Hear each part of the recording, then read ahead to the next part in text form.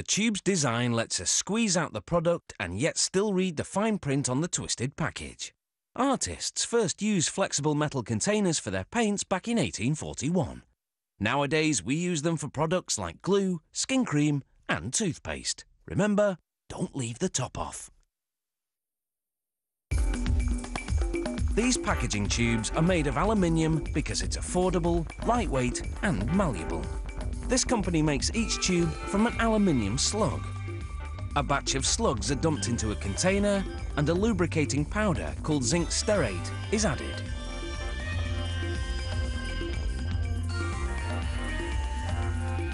The container spins, causing the powder to coat the slugs evenly and prepare the metal for stretching later on. The slugs then spin around in another container, which aligns them horizontally so they'll fit through a channel at the bottom. The channel feeds the slugs into a forming press. In a process called impact extrusion, each slug moves onto a die, which gives it the exterior shape of a tube, including the neck. At the same time, a mandrel forms the interior. This process hardens the metal, something that will be corrected later on. The machine applies 200 tons of pressure to as many as 150 slugs per minute.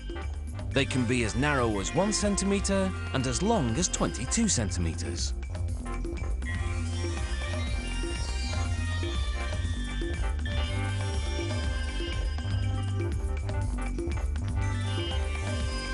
This machine uses compressed air to align the tubes for the next step. A trimming machine cuts threads into the necks by passing each one between 2 synchronized rollers.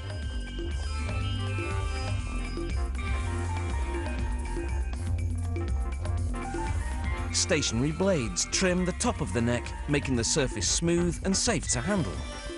The neck on most models remains sealed until the consumer pierces it. Another company eventually seals the tube by rolling up the other end, after the product has been inserted. After they've been heated in order to soften the metal, the tubes move through another machine. Nozzles spray the inside with 2 coats of epoxy lacquer. This creates a protective barrier between the aluminium and the eventual contents.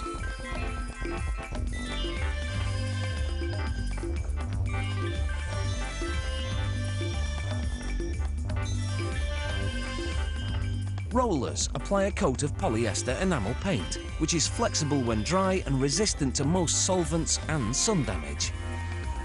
Grippers place the tubes on long pins, which move them through an oven for 7 minutes so the paint can dry. From there, it's off to the printing machine. Each tube makes 1 complete rotation against a printing plate.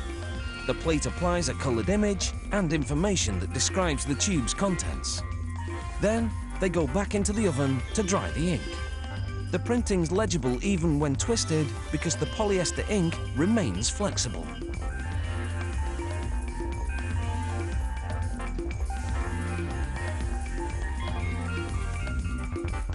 Another machine applies a kilo of torque to screw on the plastic caps. Most of the caps have pointy tops, used to pierce the sealed neck of the tube. They use flat caps to close off tubes with open necks. On the next machine, nozzles spray on a strip of latex sealant inside the open end of the tube. The latex is like a gasket.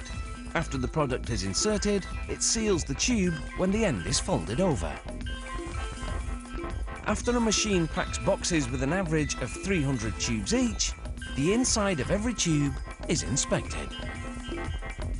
A bright spotlight reveals any chips in the paint that makes the packaging deficient. About 1 in every 500 tubes is flawed.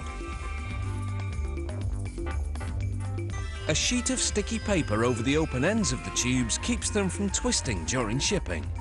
And a label on the box provides tracking information and a way to show off if someone has tampered with it en route.